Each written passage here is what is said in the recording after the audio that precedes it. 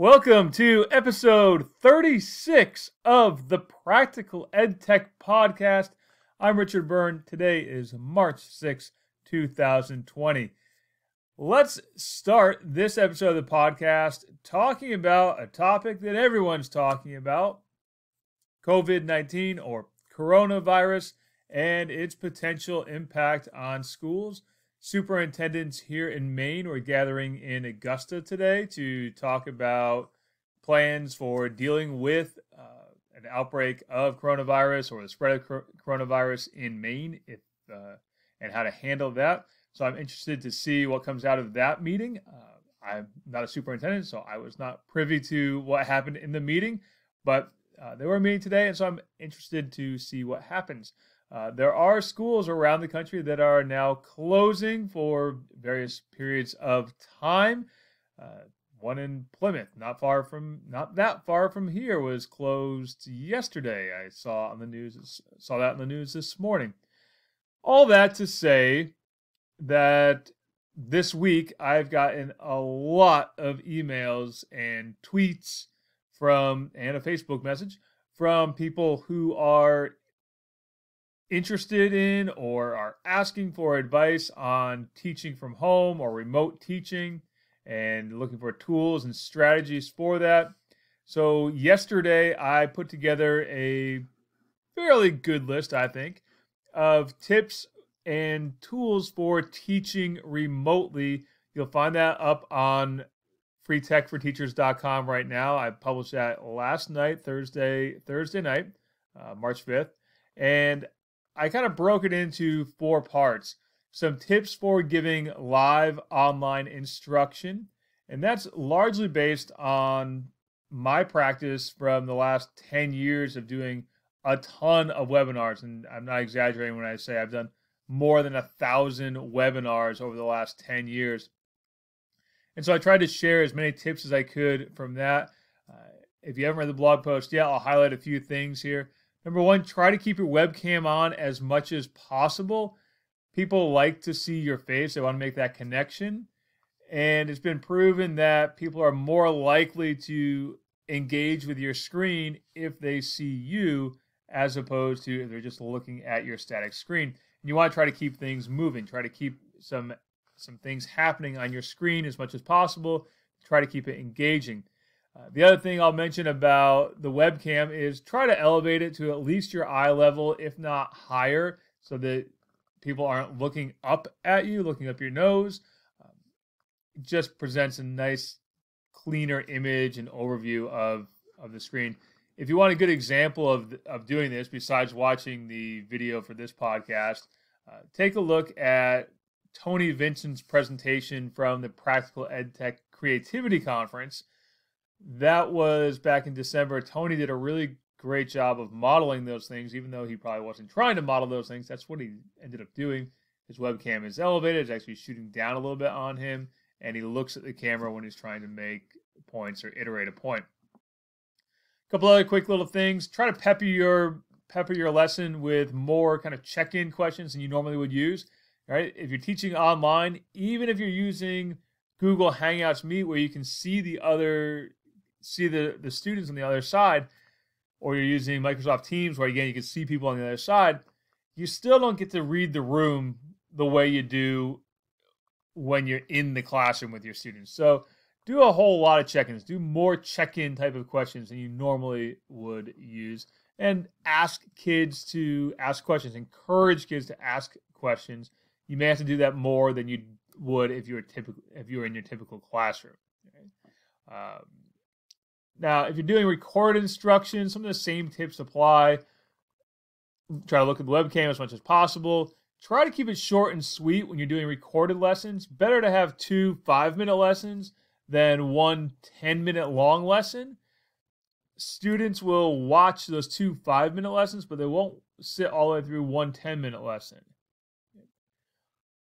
It's just this weird quirk of how we process information. We how we think of it. Think of it like chapters in a book, right? If you told your kids at the beginning of the school year you're going to have to read 3 novels, they're going to groan and they're not going to be as excited about it, or they're not going to do it if you say you got to read these 3 novels, as if you say you've got to read 1 chapter tonight, you got to read 1 chapter tomorrow night, and so on and so forth. It's kind of the same idea. And again, try to keep the screen active. Toggle back and forth between opening up your screen and focusing on your webcam. Move those back and forth. I'm using Screencast-O-Matic, which makes it really easy to go back and forth between your webcam and your screen. Screencastify will also do the same thing. So if you're using Chromebook, Screencastify does the same thing. So some things to consider there. A good model of recorded lessons with slideshows can be found by going to Tom Ritchie's YouTube channel. He does a nice job of modeling how to use slides and your webcam to create a lesson. Now, for the tools for hosting the online instruction, as I already mentioned, Google Hangouts Meet is available to G Suite for Education users, and until July 1st, Google has increased the capabilities of Hangouts Meet for G Suite for Education, which means you can have up to 250 people in your Hangout, and it will now record and save directly to your Google Drive. Microsoft has done a similar thing. They've expanded their availability of their Microsoft Teams tools for hosting web conferences. And if either of those aren't an option for you, check out Zoom, zoom.us. They have a free plan where you can have a live broadcast of up to 100 people. Now, in terms of your tools for creating recorded lessons, you can do it really simple and just set up a little whiteboard in your classroom, right? So it can be like this. I've got this little whiteboard here. Just use that little whiteboard and put it up on your wall and boom, boom, boom, do your lesson right there in front of your webcam. Real simple, easy thing to do. You can use your webcam. You might use your phone. Use a YouTube app on your phone and record the lesson, and you can do a quick edit and publish it. Okay? And of course, you can share it through Google Classroom if that's an option for you, or Microsoft Teams, wherever you want to share it. Okay?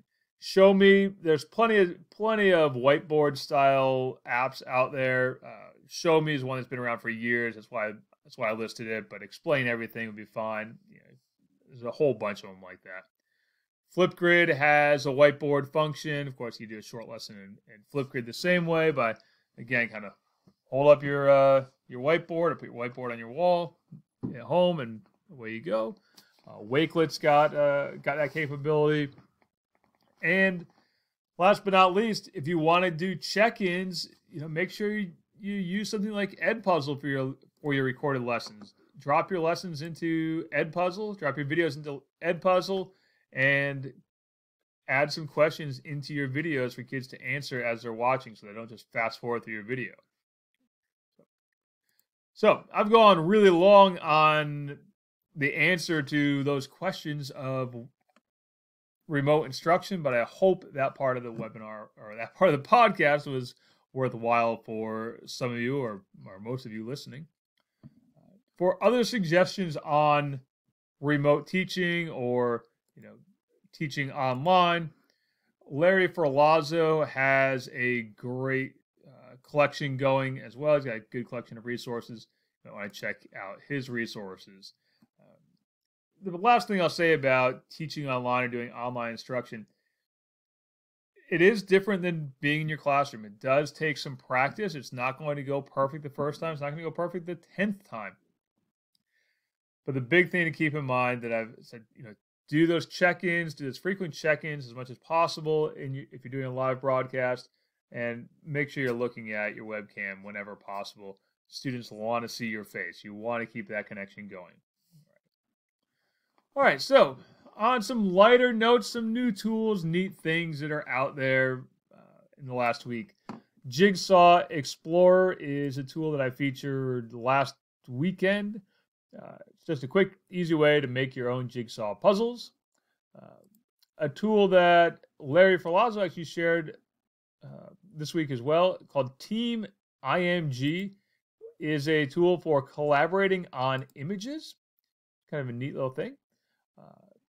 I'm not sure that the world needs another place to find public domain images, but it can't hurt. PixFuel is a new service where you can pxfuel.com, new place for finding public domain images. A lot of ads on the site, but a lot of free images too. Some other new tools out there, unscreen.com. Thanks to Greg Kulowick for sharing this on Twitter. Lets you remove the background from your videos. Kind of a cool little tool. You can kind of do a simple little green screen with your videos. So check that out, unscreen.com. Cool little tool. So Open Culture is a service, a blog that I've followed for 10 years, maybe longer now. I'm trying to think. Yeah, it's been 10 years. It's been at least 10 years, maybe 12 years. I've been following Open Culture. And this week they had a neat little blog post about the 20,000 VHS recordings from the 1980s and 90s that are housed on the Internet Archive. And it is just a random collection of VHS tapes covering all kinds of things, like something from Burning Man. And then there's a block of just 4 hours of MTV from 1995 that was recorded on VHS tape, and someone put it on the Internet Archive. If you're nostalgic for the 80s and 90s pop culture, check that out. Educational value of it, not sure it's that high, but might be worth looking at. But on a serious note, the Internet Archive does host historic presidential campaign commercials, which may be interesting to evaluate in a social studies class or in a media studies class. So there's your little nugget of educational purpose for the Internet Archive for this week. And the last thing I want to share in the news and notes, PythonAnywhere.com is a service that one of my students is using. I started using it because I was trying to help him. So this gets into our thoughts and reflections for the week. I have one student who's a senior this year, and he is working on developing an app in Python, a web app, and he's coding it in Python. And we're now at the stage of finding hosting for the project and getting it actually online and published. So just neat little AI app. I think I've mentioned it before. It's an app where you can type in a word and it will spit out a dad joke for you based on that word. It's a neat little project he's working on. So anyway, we're looking for a place to host it, and we were looking at Amazon's AWS and some other options, and we kind of stumbled into Python Anywhere for hosting the project, but also turns out PythonAnywhere.com has some tools for teaching Python. I didn't know that. I was not aware of that until just yesterday, actually, Thursday. So check that out, PythonAnywhere.com. If you're a computer science person, check that out. All right. Thoughts and reflections. On Tuesday, I got to spend the day at the Inspired Learning Convention in Upton, Massachusetts. I was wicked tired by the time I got there. My daughter was up most of the night, and so I had to get up at 3 a.m. anyway to drive down there to be there on time. So I was running on short sleep, but got to see Matthew Dix give a great keynote. He talked about giving students more ownership of the classroom and kind of taking your hands off the reins a little bit. It was a good talk. It was an entertaining talk. I wouldn't say that it was something that was like groundbreaking, but he told some great stories and really drove home the point of letting kids have more control in the classroom and listening to kids, giving them ownership. They can do great things. So a good talk. If you get a chance to see Matthew Dix give a keynote, I highly recommend doing it. It was excellent. Now, my workshops there, I was scheduled to do 3. I did one on podcasting, Classroom Podcasting 101, which I'm going to offer as a webinar next week, by the way. So go to practicaledtech.com and you'll find information about that.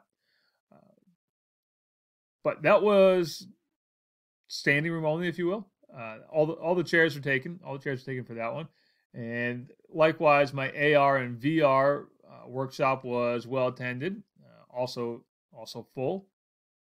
Had some technical glitches there, but otherwise went well. The workshop I was the most excited to do, and that I actually spent the most time bringing new materials into, no one came to. So I've done my podcasting 101 workshop before, and so I didn't have to do a whole lot of, I did some revision, but I didn't have to do a whole lot of new prep for that one. Likewise, my AR and VR one, I did some revision, but it wasn't an entirely new thing. My electronics and makerspaces. So the title was Using Electronics and Makerspaces, which was mostly about Arduino, but some other stuff. I spent a ton of time prepping some new hands-on activities for that. And it all worked out. It was planned for a 90-minute workshop, and nobody came to it. So that leads me to believe one of two things. Two possibilities.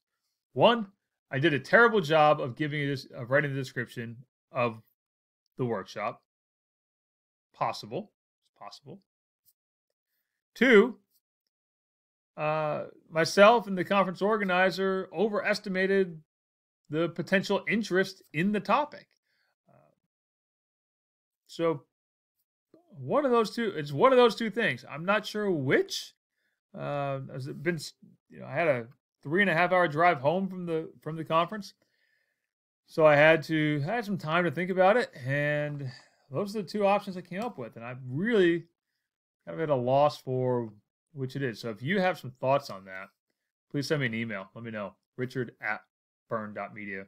Best way to get a hold of me, or tweet at me, or Facebook me, or LinkedIn me. I have Snapchat, but I never use it, so you can try that too. Right. TikTok me. I got TikTok. Never use that either, but I have a TikTok account. So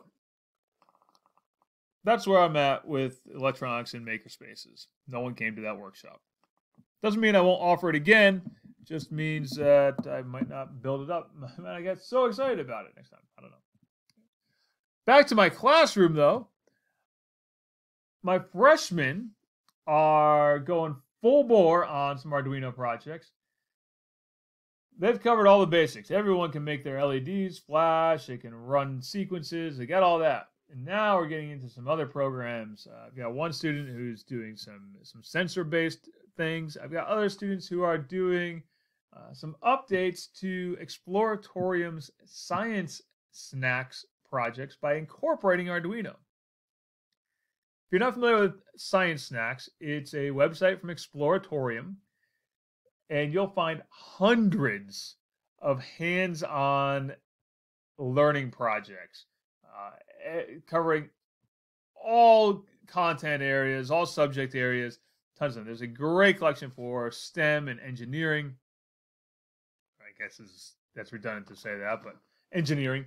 And there's some tons of projects in there. And I have some students who are going to be updating them, or not, I shouldn't say updating them, enhancing them by incorporating some Arduinos to make things run even better. So I'm excited about that. I'm excited about seeing what my kids are going to do with that. We got a whole bunch of stuff coming in. We got a whole bunch of bits and bots and pieces all coming together. It's kind of a hot mess right now, but it's going to be good. And as I mentioned, my senior year student is almost ready to publish his web app using pythonanywhere.com. So I'm excited about that too. All right. Now, as I mentioned, I got a lot of questions related to teaching online or remote teaching or prepping for being out of school for a long time. So I answered that early on. So I did not include those questions in this week's Q&A. Here we go with Q&A that's not COVID-19 or coronavirus. Dear Richard, I'm Noordine from Morocco. I'm a teacher trainer and would like to know about easy tools to create an educational platform to use with my trainees, blended learning resources with their tutorials, to put courses, give assignments, discussion, etc. Thanks a lot. So I gave a couple of recommendations here. Number one, Google Classroom. If you have a Gmail account, you can set up your Google Classroom. You get all your trainees in there. It's one option. Another option you might want to take a look at is good old Edmodo. Yes, it's still around. Edmodo still exists and still runs well. Also might try something like Otis. Otis.com. They have a free service you could avail yourself of as well. Question number 2 came from Lori. And Lori asked, I was hoping to pick your brain. I have 5th, 6th, 7th, and 8th graders writing an essay, principal's directive, but I would like to make each grade turn their essays into presentations. Can you come up with some presentation tools? I'm thinking about 5th doing PowerPoints. What other tools can you recommend? Our technology consists of 2 Windows Thin clients, which have not worked since installed in October. And this is week 4. We have no licenses to run Windows, so no computers. The iPads the classroom teachers don't want to share, and they have not been updated since last year. So to sum it up, this year my tech classes have been unenjoyable. Never know if the technology will be working. Back to the question, any recommendation on presentation tools? Could use some good ideas. Lori. So, Lori, sounds like you are fighting a little bit of an uphill battle there, and I feel your pain. I've been there. I've done that. I will probably do it again. All right. So, Lori, some things that came to mind here. If you don't want to do PowerPoint or Google Slides, either one, if those aren't options, or just you want to do something different, I would take a look at using something like Adobe Spark or Headliner. Those could be good options. Also, Lumen 5, which I featured last week or the week before, a couple of weeks ago. Within the last couple of weeks, I featured Lumen 5 in a blog post and in a video. Lumen 5 will take your text and turn it into a video. So you might take a look at those options.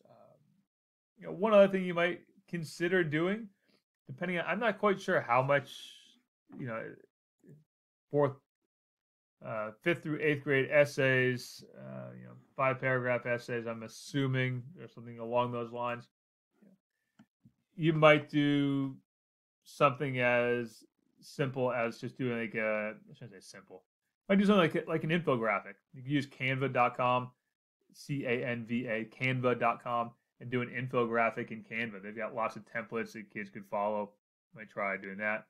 Storyboard that also has some infographic templates, but Storyboard that, I think you have to pay for their templates, so strike that. Canva's templates are free, so check that out. Could be a good option for you. All right. Good luck, Lori. All right.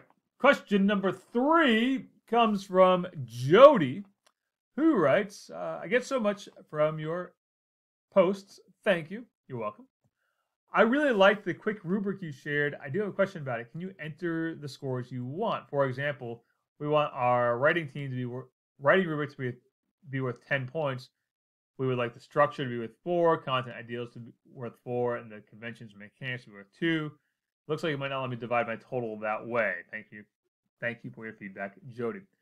Jody, you're right. Unfortunately, quick rubric only evenly divides all the categories in your rubric. And I know exactly what you're trying to do, Jody, because that's exactly how I do my rubrics. Is that I give more weight to certain parts of the rubrics than others. Right? So, for example, I have a section of my rubric which is completed on time. Right? And I only make that worth 10 points, but I have other sections that are worth 25 points. Unfortunately, Quick Rubric doesn't do that.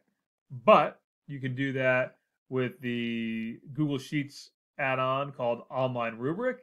You can also do that in Google Classroom's new rubric tool as well. You can divide the points up however you want. Consider that option. Hope that helps. Question number 4. A lot of questions this week. Question number 4 came from Kathy, who says, can you recommend some reliable teaching videos about cyberbullying for 4th to 6th grade?